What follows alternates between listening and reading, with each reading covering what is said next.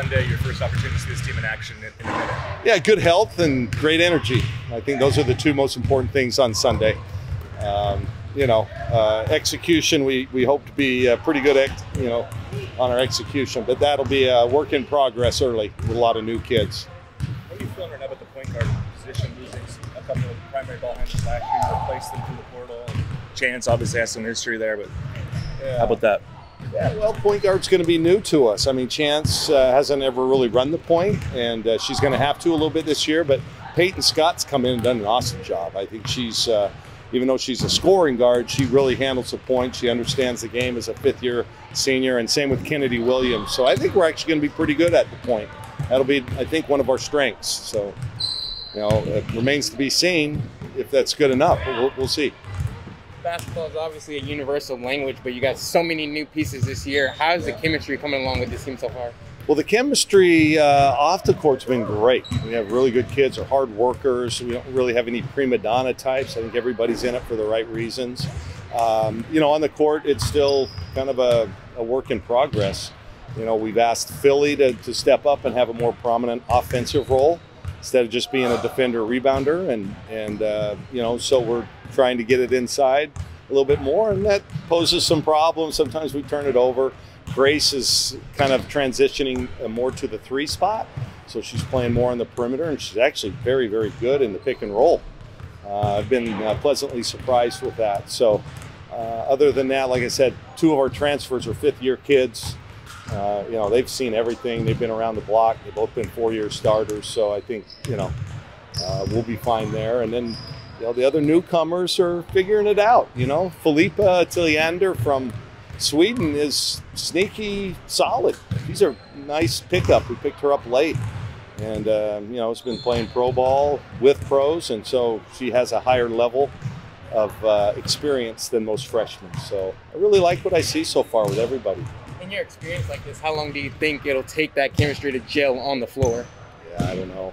I mean, it's always different. You saw Philly was on the side today, so she wasn't in practice. We've had a few kids kind of banged up and are limited. So, until everybody's full speed, it'll take some time. What's the status of Priscilla's waiver? Don't know. Yeah, it's in the hands of the NCAA. So we hope that she, hopefully they grant her that waiver. She's a really good player. She's got great length, can shoot the 3. She talks. Really good defender. So, should be a huge addition. You think Bella will be able to go on Sunday?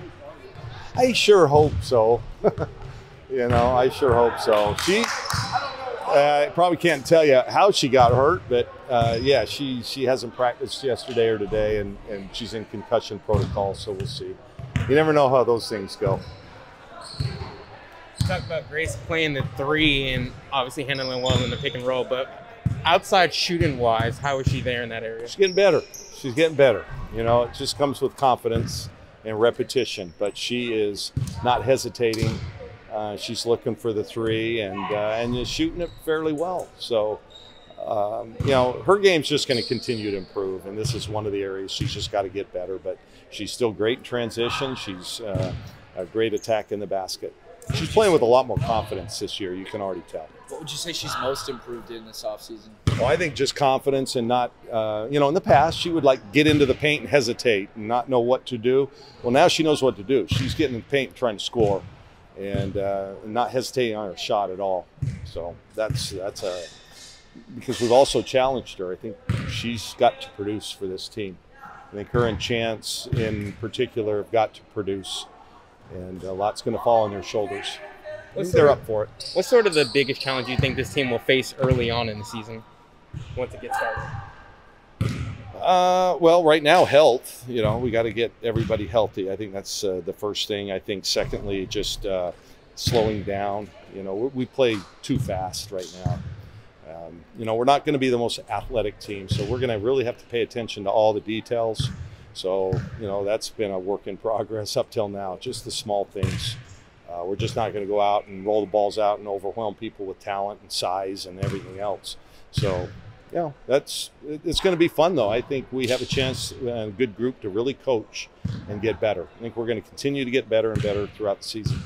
Does some of that require a little bit of buy-in, Kelly, in the sense of slowing down, like back to Pac-12 Media Day, and you talked about that, about being maybe a little bit more deliberate, and it sounded like Chance didn't quite get the message about that. Well, no, I think She- she's so good in transition. So is Sophia, so is Peyton, so is Grace. But after that, we want to include Philly more. So so at times we're going to have to slow down, but we'll be an opportunity break team. You guys know me. I mean, we've been offensive minded from the day we got here. So yeah, and Chance is so elite in transition and such a good athlete and so quick. If we get the easy ones, we'll take it. And we're not going to walk it up. No, we won't walk it up. Sabrina's still going to do the consultant thing this year? Sabrina right now is going in about a million different directions because she's so damn popular and so busy. Yes, she is still part of our crew. So hopefully she wants to be more visible this year. We talked the other day, she's going to be here this weekend for camp down at Kids Sports on Sunday, and then we'll be at the game on Sunday afternoon. So, and then she told me she wants to make more games this year. But you say that, and you've got all these sponsors and everybody pulling and tugging her, and that can be difficult. She's in a different world, you guys. Yeah.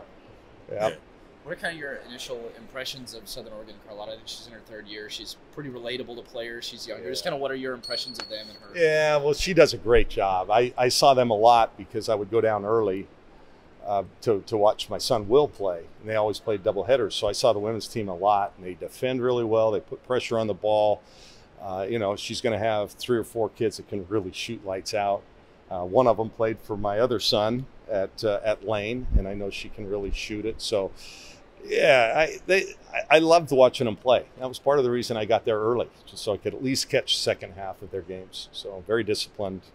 It'll be a good test for us, actually. I think this team has a chance to be better defensively maybe than you've been the last couple of years, and where does that upside maybe come from? Well, I think Grace is going to be better. I think Chance is getting better. She's an elite defender. Sophia Bell is a really good defender.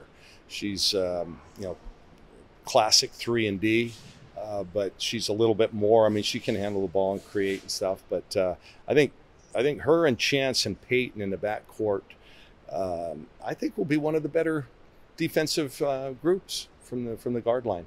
So, and then we've got kind of 2 basket protectors, in Kennedy and Philly.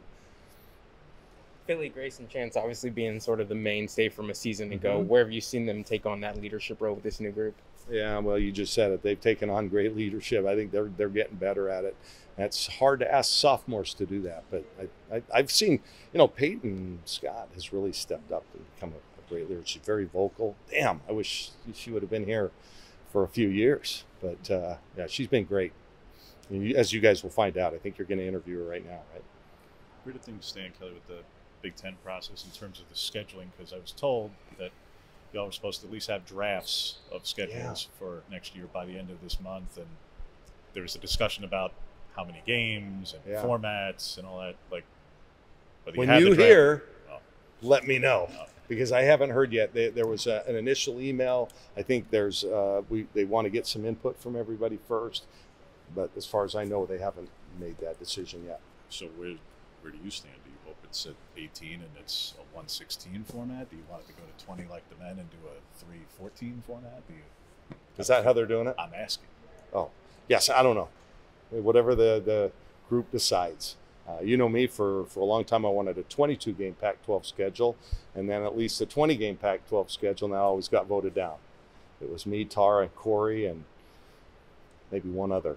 Everybody else voted against it. So I always like having more conference games, because it's hard in Eugene to get games. It just really is. So, but I'm assuming we'll play Oregon State each year as a non-league game. I've already talked to Washington State, and we've agreed to play next year as well. So, there's a couple games. Here or there? It'll be here. And then Now, I don't know about the Oregon State. We haven't even talked about that yet. I know he wants to do it. We'd like to continue as well. is that a 1-year deal with Cammy, or is that a multi-year thing? Or? Well, right now it's just 1 year. Yeah. And in the We should play run-up- Oregon State doubleheader in the Moda. Let's do that. That'd be kind of fun. And in the run of the haunted house, was that kind of bittersweet, or what was the reasoning behind it? 2 reasons. I'm getting too damn old. Now, 3 reasons. Sometimes the weather in Eugene doesn't cooperate, and so the hours spent setting it up, along with the number of kids that are actually coming through, sometimes isn't worth it. Number 3, both my boys have their stuff in the garage right now, and I got tired of paying $175 a month for a storage unit.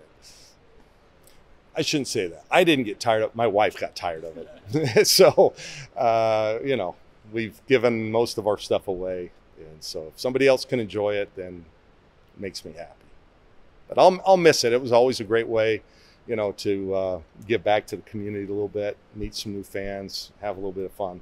So, but all good things must come to an end.